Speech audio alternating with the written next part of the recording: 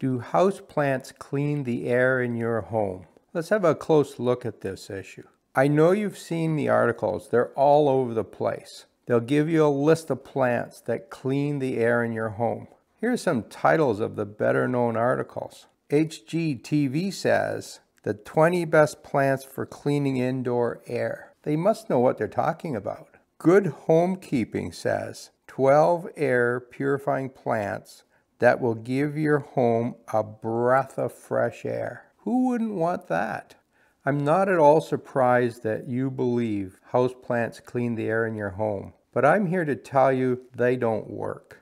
I looked into this several years ago, and I've written extensively on my blog, gardenmyths.com. The bottom line is that houseplants do not purify the air in your home. Now, a lot of the articles will mention a NASA study done in '89, and they claim that this study proves that houseplants clean the air. Well, it turns out that that NASA study is easily available online. You can go and look at it yourself, and it's actually a study that's pretty easy to read. So what are the conclusions that this study reached? Well, they never tested houseplants in a home.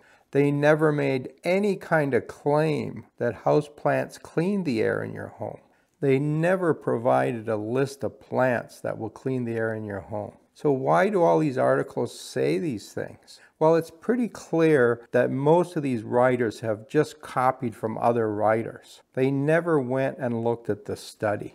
The other thing I find quite amazing is that many of these writers come up with the best list of plants, but they're all different. It's not as if 100 writers out there use the same list of plants. I'm pretty convinced they go to their picture file, pick out pictures that they have for houseplants, and they write about those. So what did the NASA study actually do?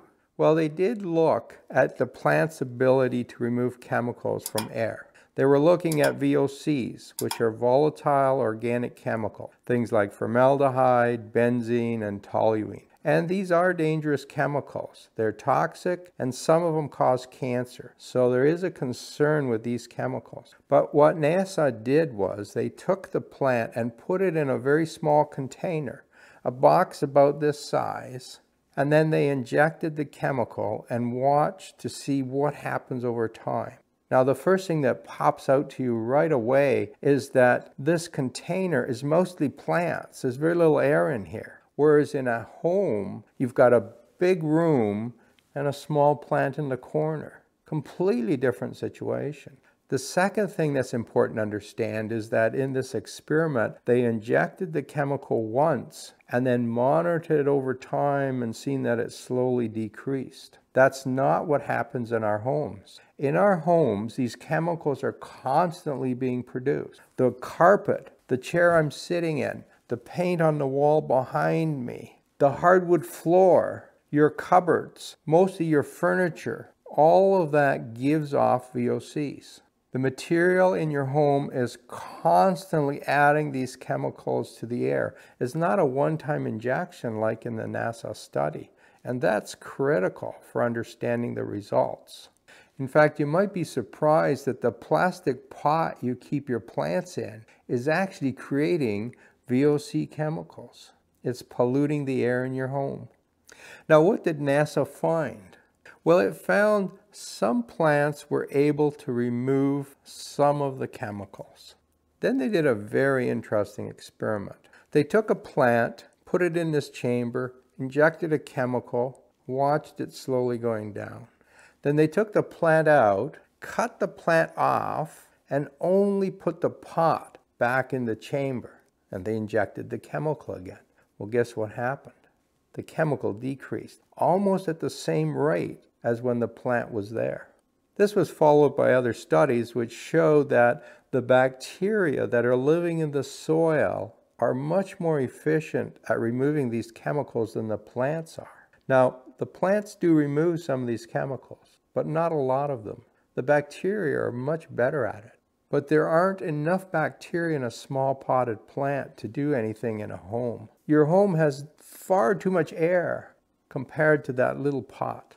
I've been following this story for a number of years, and I look at all the research that's done.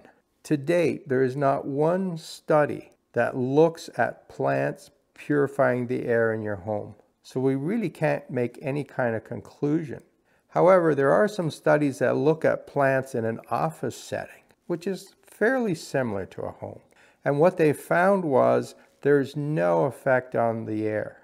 The chemicals in the air in an office do not decrease by adding plants to the office. So that makes it pretty clear that plants in a home are also not going to work. Now, if you add enough plants, if you basically create a greenhouse, so you've got 100 large plants in your living room, they will affect the air and they will clean it a bit. But remember, you have 5 or 7 or 10 rooms in the home. You have to fill all of them with 100 plants, and nobody does that.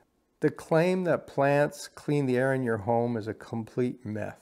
It just won't die. Now, you might know that plants produce oxygen when they photosynthesize, right? They absorb the CO2 and they give off oxygen. At least during the day they do that.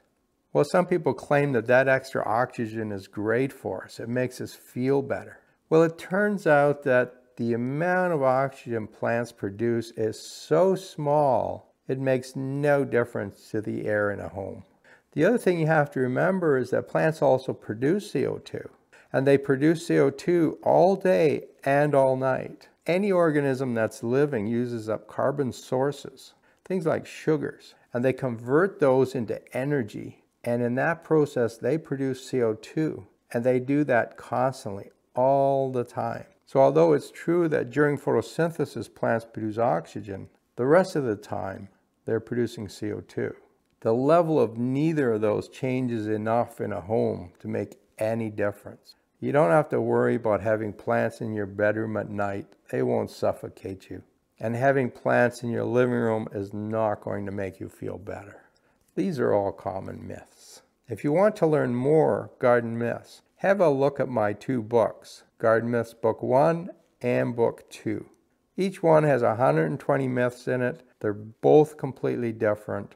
And if you enjoyed this video, you'll love these books. They're available on Amazon. You can find Reality Time on YouTube, Substack, Spotify, and Apple Podcasts. I'll put links to these and our social pages in the description below. If you're interested in gardening, check out my YouTube channel called Garden Fundamentals or my blog called Garden Myths. Let the truth shine into your life.